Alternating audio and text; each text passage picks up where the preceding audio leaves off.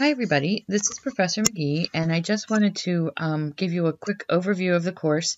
Hopefully by now you've had a little time to look around and you're a little bit familiar, but I want to make sure that everybody knows where everything is and that you're getting the most out of the tools that are here for you. So I'm going to start at the start here.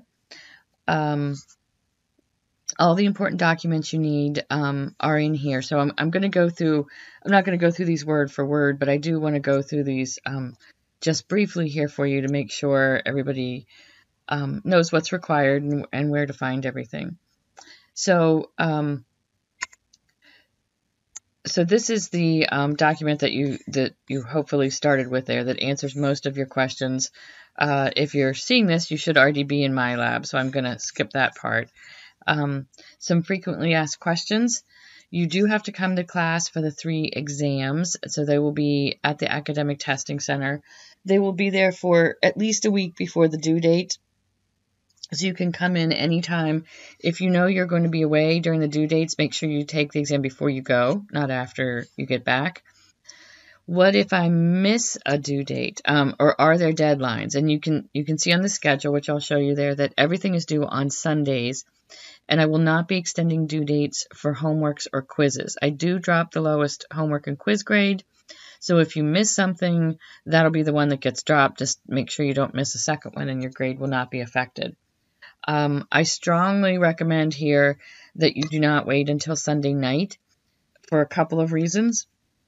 One is that every other college student in America apparently waits till Sunday night, and Pearson runs very slow on Sunday night, so it will take you longer to do your assignments if you wait until Sunday. The other thing is that some things come up. You might have an internet problem, and that's not a reason for extending a due date. So the closer you get to the due date to get started, the bigger risk you run of not getting that assignment completed. So if at all possible, do not wait until Sunday night. The other reason that I recommend starting ahead of time is you have 3 attempts on the homeworks and you have 2 attempts on each of the quizzes. But if you wait until very late to get started, you don't give yourself time to redo the ones you missed. And so as long as you allot yourself enough time, there's no reason not to get really good grades on the homework and the quizzes. Almost always, the only reason people get low grades there is because they wait to the last minute and they don't have time to redo things, so they don't have time to finish. It takes them longer than they were expecting. Some of these homework sets are kind of long, so make sure you give yourself enough time to give yourself the best chance of getting a good grade in this class.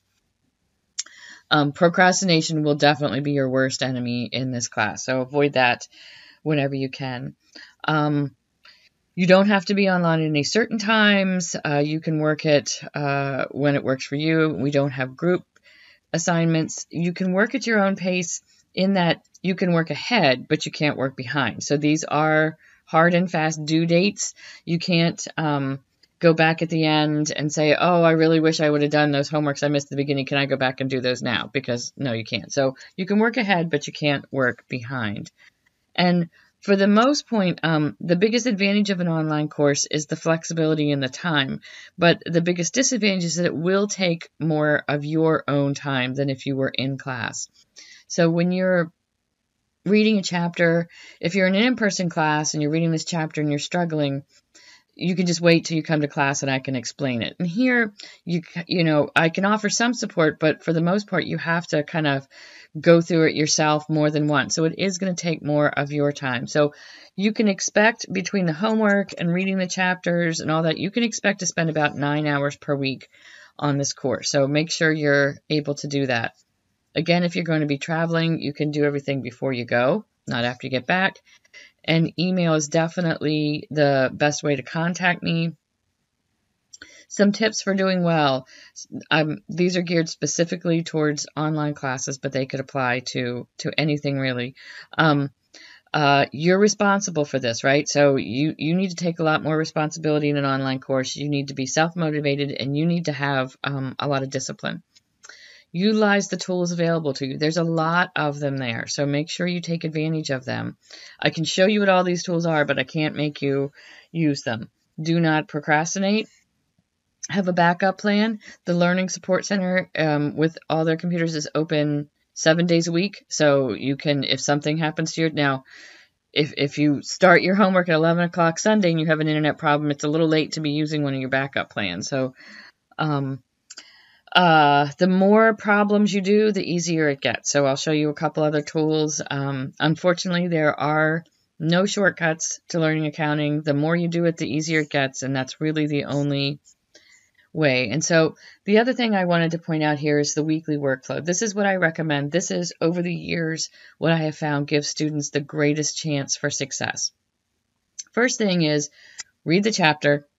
And I know a lot of people, most people, I think, are tempted just to jump straight to the homework, and that's why they struggle. So read the chapter first, watch the videos. I have video lectures posted for every chapter that show me doing problems and summarizing the concepts from that chapter. So watch those first. Work the practice problems. The practice demo problems are not part of your grade, but they're a great way. There's a couple different ways to use those. Those are the problems that I'm doing in the videos, so you can watch the video and then go try it out on the practice problems. Some people save the practice problems for when they're reviewing for an exam. So they've been doing all the homework and the quizzes, and now as they're prepping for the exam, they go back and work these just to check themselves and review and make sure they've got everything. You can use them any way that works for you. They are not part of your grade. You know, that's not your homework, but they are a great way to practice what you're learning. There is also, I'll show you in here too, a study plan. Again, not part of your grade, but it basically has every problem in this whole book. So if you're struggling with a specific concept, you can work it there. If this stuff is just not clicking at first, the only answer is to do more of it until it clicks. And so the study plan is more problems for you. Over the years, the students who use the study plan definitely get higher grades in the course, almost every single time. So it's there for you to do as little or as much as you want. After you've done the homework, I recommend making a little cheat sheet for that chapter, summarizing the main topics like in your own words. So pretend like this would be the only thing you could take with you into the quiz or the exam. What would you want to put on this paper? What do you have trouble remembering? What do you, sometimes it's a matter of kind of translating it into words that make sense for yourself. And then take the quiz and try taking the quiz using just that cheat sheet. You have another attempt, so you can go back and redo it. But after you've done the quiz, look at what you missed, look at what you weren't expecting to see, those kind of things, and update your cheat sheet with those things. And if you do that, when you get to the exam, you'll have this cheat sheet that has been customized just for you and what you need to know, and you'll have one of those for every chapter, and you will sail through the exam. I know it seems like a lot of work, but when it comes time for the exam, you'll be very happy that you did all this, and you won't be trying to cram all this information in at the end.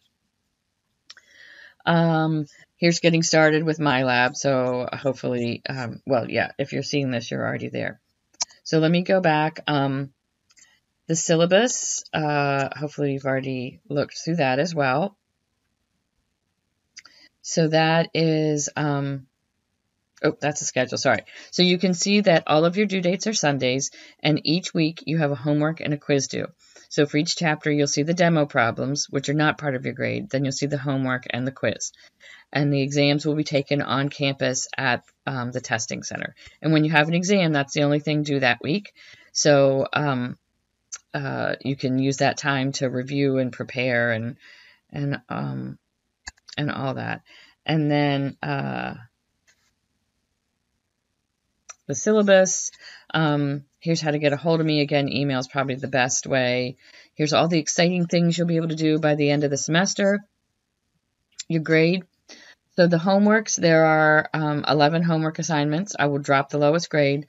All those homework assignments averaged at the end will be 20% of your grade. The quizzes, the same thing. You'll have 11 quizzes. You have 2 attempts at each quiz.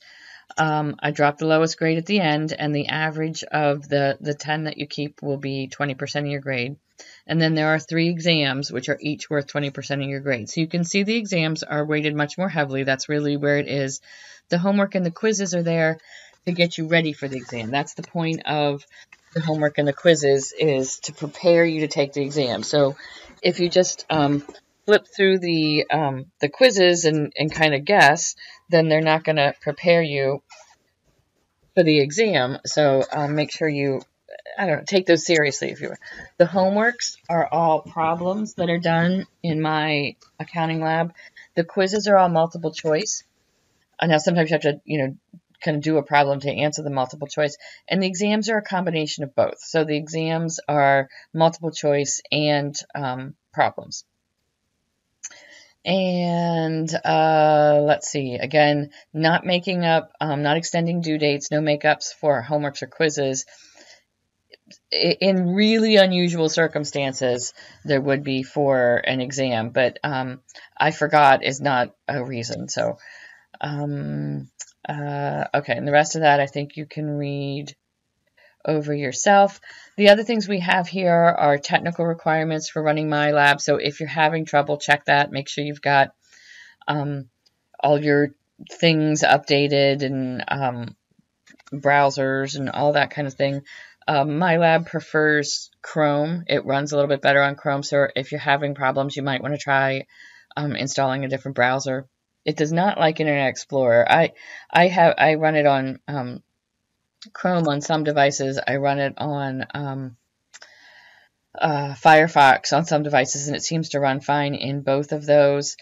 I use it on my iPad as well, but I generally don't run it through Safari. I don't think it runs super great through there, so I have the Chrome browser installed on my iPad, and so when I want to use my lab there, I go through that. So I just think it works a little bit better that way.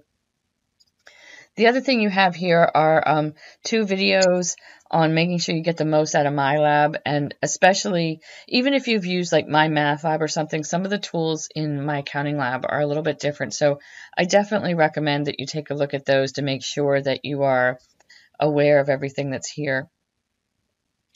Video lectures. I've got these for, there's about 2 for every chapter for the most part. And this is very, very similar to what I'd be doing in class. So it's some lecture. It's a lot of me solving problems. These are basically the same problems that you have in the practice demos. It might not be the exact same numbers as the ones you're seeing, but it'll be like the same problem. So it'll be a different version of the same problem that you're seeing. So you can watch me do it, and then you can go do it in the practice demo problems if you want. And so they're shorter problems. I'm kind of illustrating concepts, and then when you get to the homework, it'll be more in-depth versions of the same things. So that's what you'll see in the homework. But this is the next best thing to being in class, I think. So give those a shot. Make sure, sometimes I get people who are all the way at the end of the semester and they don't even realize these videos are here. So definitely take a look at those. Those are a great resource for online students. Here are the assignments. When you go here, you can see that you've got the practice demo here for each chapter. That's the practice. That's not part of your grade. Then you've got a homework. Then you've got a quiz. And so you've got that for every single chapter, and then you get to the exams. So that's the same setup. All the due dates are Sundays. Again, homeworks, you get 3 attempts. Quizzes, you get 2 attempts. Quizzes are multiple choice. I just wanted to show you, I'm just going to pick a random problem here. But when you go into the homework, and this is one of those little videos, up here you can see question help up here in the upper right. And so you've got a couple different things. Help me solve this is probably going to be your second best friend after the videos. If you get this and you have no idea what to do, you can do the help me solve this. And what it'll do is it'll pull up a similar problem. So again, it'll kind of be the exact same problem, but with different numbers. And it walks you through that problem step by step and shows you how they got every single number. Sometimes it's maybe almost too detailed. You can kind of skip ahead to the part you want, but it'll show you, here's where we got this, here's where these numbers came from. So I definitely recommend that. It does not count against your grade or anything. Demo docs and videos are things on whatever this concept that you're working on is. Not everything has these, but again, it's kind of a step-by-step through the whole process. E-text pages, that'll take you right to the section of the book that is talking about this. Ask My Instructor is another good one. So you all have different versions of the homework problems. So when you say I'm on number 3, that doesn't help me because I can't. So if you do Ask My Instructor, it sends me a link and I can see exactly what you're seeing. And so I will know exactly what numbers you have. And so that is generally the most efficient way. So if you have a question about a homework, definitely use the Ask My Instructor, because again, then I can see exactly what you're seeing. You can print these out, but they print out really ugly. I think sometimes people try to print out everything and take it all to the testing center with them to take the exam, and then they spend, they're just flipping through hundreds of pages then of notes trying to find something exactly like that. And I don't really think that's the best way to approach it. I think you really want to focus more on understanding it than trying to just find something exactly like that on the test. And the quizzes are timed. So once you start the quiz, your timer starts, but you do have a second attempt. If for some reason, I don't know, you lose your internet connection in the middle of a quiz, you can just sign back in and pick back up again. But you can't leave the quiz and come back and do it later. You can't take the first 5 questions and then leave and go eat dinner and then come back and finish it, because you will time out. So those are the assignments. Here's the study plan. I just want to kind of show you that briefly here. Here's the study plan. I always go right here to all chapters. And let's say I'm working on chapter 3, okay? And here's every section in chapter 3. And you can say, okay, I'm fine with this first part, but it's this third part here that I'm really struggling with. So I can go to 3.3. Here's all the problems related to that. I can work as many or as few of these as I want.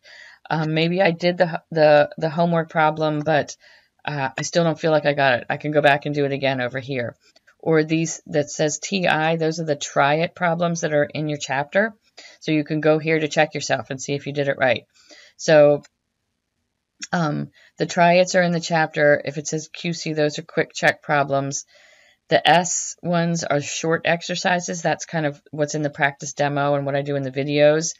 And then the exercises are a little bit longer. And the problems, if it starts with a P, those are the big, long problems. And you'll have at least one of those in almost every homework assignment. Sometimes there's one big problem that covers everything we did in that chapter. And so those can be kind of long, but if you can do those, then you've got the chapter. So the study plan, you can do as much or as little as you want. You can just do one problem from there. But if you're struggling, that's going to be my first piece of advice, is that you just have to keep practicing until it starts clicking. And that's unfortunately there's no shortcuts. That's about the only way to do it. Results are your grades. Now, mine's not going to show anything, but when you finished it, you can go here to review, and it'll show you. Now, I haven't actually answered anything, so I can't do that. But you'll see how many points you got after each one, and when you've done it, you can see what you got right or wrong. And after the quizzes, after the due date has passed on a quiz, you can go back and review the quiz and see what you got right and what you got wrong. When you go to the review page, it'll be showing you the correct answer. And if you see a little red triangle at the top, that means you got it wrong. And if you click on that, it'll show you here's what you answered and here's what the correct answer is. The e-text here, so depending on what kind of, so if you purchased it through the bookstore, you've got the e-text in here. So if you click on here, you've got the full text, and it's fine if you just have the e-text. You do not have to buy a hard copy of the book. If you took the orientation quiz, you should know that. So this has everything, though. This has everything in the whole thing, in the whole book. Here's chapter 1. Here's all the parts to it. And so you can, here's all the problems that are in the back of the chapter. So the entire book is here. It's searchable. Obviously, it's portable. You can take it wherever you go. So it really is pretty handy. And the exams are open book and open notes, and it's fine to use the e-text during the exam. And I think that's about it in here. The other thing I was going to say, when you go onto MyLab, and this isn't going to be able to show it, but you had a couple different options when you were registering. So if you already purchased the access code, you could put that in. If you didn't purchase the access code, you could purchase it through Pearson, and it gave you two options. So the cheaper one, which was like $79 maybe, that's access to the MyLab, but it does not have the e-text with it. The other one, which was maybe, I don't know, like 130-ish, something like that, that had the e-text with it. So unless you have a hard copy of the book, I do not recommend purchasing. I mean, you can do it. It's going to be a real struggle, though, if you're taking this without any form of the book. So if you don't have a hard copy of the book, I do not recommend purchasing that $79 one, because you won't have the e-text to use during the exams. You won't have a book to use for the quizzes, and it's really, really hard to get through this without it. But do remember that even though I know it's really expensive, it is for 2 semesters. So what you just purchased would be for Accounting 1 and Accounting 2. And so when you get to Accounting 2, you won't have to purchase anything at all. You'll just enroll in another class, and you'll be all set to go. So that's an overview of the course and of my accounting lab. Take some time to look around here. There's tons of other things available. If you go to, say, the multimedia library, you can go to a specific chapter, and there's all kinds of other things here. PowerPoints and videos and flashcards and all that kind of stuff. And you don't have to use all of the tools, but take a look around, see what's there, see what you find helpful. Sometimes just seeing things in a different way is very helpful. So you can go to it here by chapter, and here's what you have. These are little tests that I didn't assign, but they're just, you can quiz yourself. If you want extra practice on multiple choice, for example, you could go do these little chapter tests that are right here. You can go to the study plan for that chapter. You can look at whatever other sources are available for that chapter. So there's a ton of stuff here. See what works for you. And like I said, some people love flashcards. Some people that's not that helpful, but try them out and see what works for you. And let me know if you have any other questions. I'm looking forward to a great semester.